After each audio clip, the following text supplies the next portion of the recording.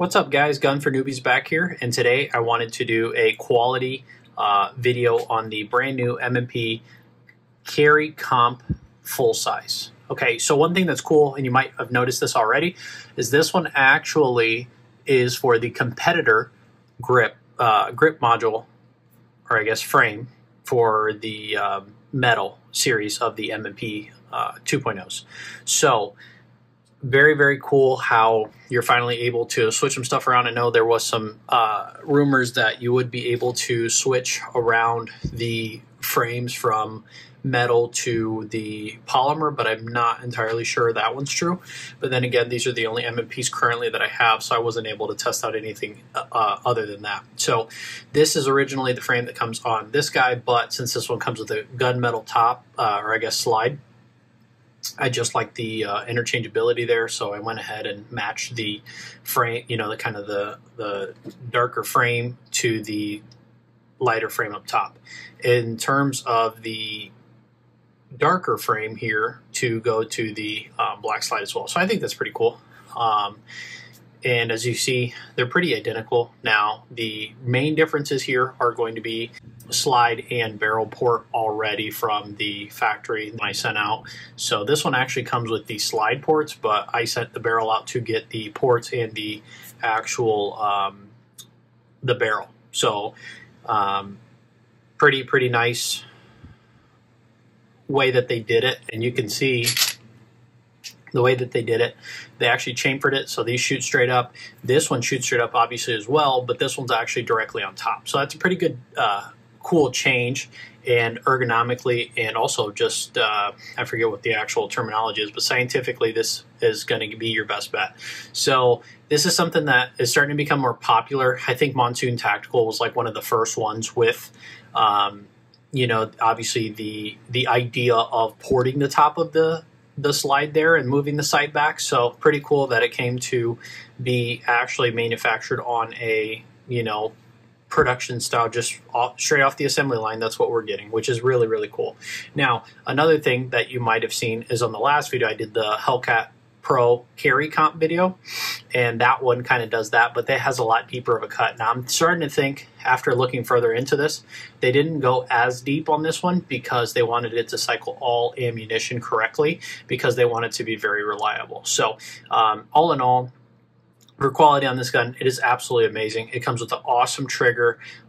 It's going to come with some awesome slide serration. The sights are really, really nice. It's got a blacked out rear U, Titrium front, I believe yellow optic, glow in the dark night sight, which is really, really awesome. It's going to have Picatinny rail, which obviously these frames are exactly the same, but it's just a really, really well put together gun. It also has really awesome texture. I really like that it's about 28 ounces. I think it's like 28.1 ounce, and the gun is just immensely shoots really well. Now, this one doesn't have as significant of a port as this one does, considering this one has technically 6. But I will tell you, shooting these two, the only thing you can tell is that one's a 5-inch and one's a 4-inch. So, and what I mean by that is the recoil pattern's a little bit differently, but they both shoot about identical in terms of how soft they shoot. So, with that all being said, I really don't see, I really, really like this setup, but with having this one, and I do like the size on this one. I think with enough practice, this one could be a little bit more accurate. But I mean, all in all, I mean, they're very, very close to the same thing. And more importantly, I mean, the fact that this one, you can use this and straight out of, just order it and just pick it up and start shooting right away. This would be a perfect concealed carry gun, competition gun. And granted, I mean, if you're running a ported gun for competition, you're probably going to be running up against some modded 2011s, which that would be hard to beat. But this one comes with a fantastic trigger. This is one of the best triggers out of a striker fire gun. That also has enough reliability for me personally to carry. Now, I know a lot of people are going to have their hearsays about, and opinions about Canik and whatnot, but I mean, for me, I've just had great luck with Glock. I've had great luck with SIGs. Reliability wise, I've had great lugs with Smith & Wesson. So I personally don't feel comfortable carrying anything but that, like for a duty pistol or something like that, per se, like a concealed carry gun. Now I don't conceal carry this one. I conceal carry my actual Springfield Hellcat Pro, but you know, that's just strictly due to size. If you know, it's really cold out in the winter, I absolutely 100% would carry this one. So to summarize this up, I've done about 325 rounds through this gun so far. Completely flawless, no issues whatsoever. And I actually moved the slide over from the competitor. So it's the full upper I changed. I changed the full upper from the actual you know, metal carryover to the competitor. So the actual lower trigger mechanism, all that on this one has right around 1,000 rounds, and then the upper on it obviously has 325. However, it is a Smith & Wesson product, so I'm sure it's going to be more than fine. I, again, haven't had any issues with it. It's been super reliable. I'm just really happy with the way that it performs, and mainly just, you know, the features that you're getting. The great texture, you get awesome sights, it's got porting from the factory, everything like that, and the gun MSRP is right around $999. So depending on what variation you pick, I mean, it might be $949, but I want to say it's $999. Either way, awesome gun, and you don't have to do anything to it other than just buy some extra mags, and also get a really nothing. I mean, I chose to get the Magwell just because I like the Magwell, how it looks, and also like, I'm not too big of a fan of the actual little tool that it gives you, but so I bought that. But you really don't need a light. Again, that's for preference. I mean, you can literally go out, get a holster, some extra mags, and you're ready to go. Like, literally, it's an awesome gun.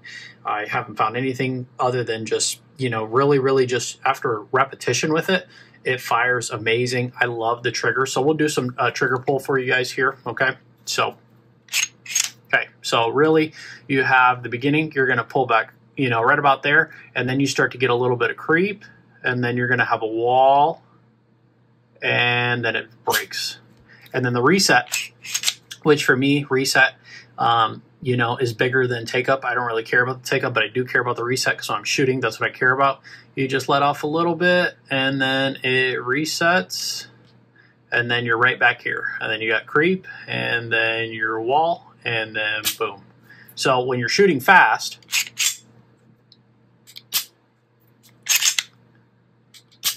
it's really quick, obviously. So, and I full disclosure, already tried to make this video and then had some issues, so that's why I did not safety check it, because I already know they're safe, and I don't even have any magazine or ammunition out here, and this one doesn't even have a magazine inserted, but it doesn't mean it can't shoot without a magazine, but I've already safety checked them several times, so I kind of skipped that. But nevertheless, you know, it is what it is.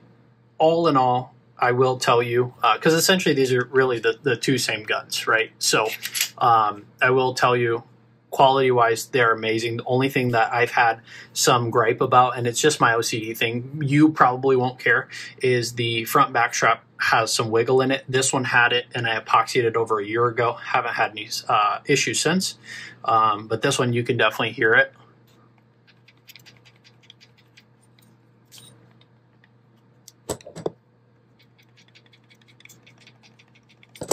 So, again, not the end of the world, but that's really the only thing I could knock this gun. Again, I'm trying to find anything wrong with it, but I absolutely love this gun. Also, I love the cut. That makes it look kind of like the Taran Tactical Pit Viper cut. I love that. I mean, it's just a great looking gun. It has amazing texture, awesome trigger, awesome sights, awesome slide serrations. It's just very good. And magazines are also another thing. I mean, you can find them on sale sometimes for as low as $35. I mean, this would be a great gun for you to go to the range constantly, buy some extra magazines, learn how to, you know, effectively shoot, because it's got a great trigger. The reliability is there. You're going to have great warranty with it. And then more importantly, it is super reliable, and, you know, you just get all these benefits and packages, and it's affordable. Like, everyone can virtually, I mean, you're spending, even for a bare bones, let's say you go out and get a bare bones Glock MOS, you don't have a great trigger in that, you don't have good sights, you don't have relatively anything. It just gives you, you know, if you buy an MOS Glock, you're 600 some bucks in, and, you know, that's kind of what it is. I mean, you get, I guess, 3 magazines, but that's really it. I mean, I think that this one, just with all it comes with, it's just great. And it goes either way. I mean, you can run out and get a M18 and you're not going to get the best trigger out of the box. You're not going to get the best sights out of the box, although they will be steel and they will be better than what Glock offers you.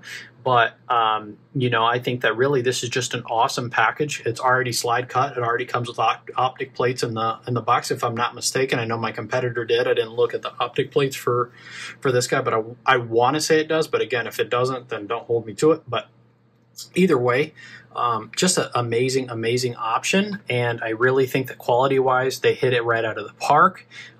Stay tuned. We're going to do some range footage. We're going to compare this to the M18 ported that I have, just strictly because it is slide and barrel port, so it's not like a a slide comp or anything, or slide comp or a actual barrel comp where it's like at the end of the barrel where you put it on and have to keep it on there. And we're going to see how these two do. I have not shot them side by side, but I will say I'm very impressed with this one. I want to say this one's going to definitely beat the other one by far.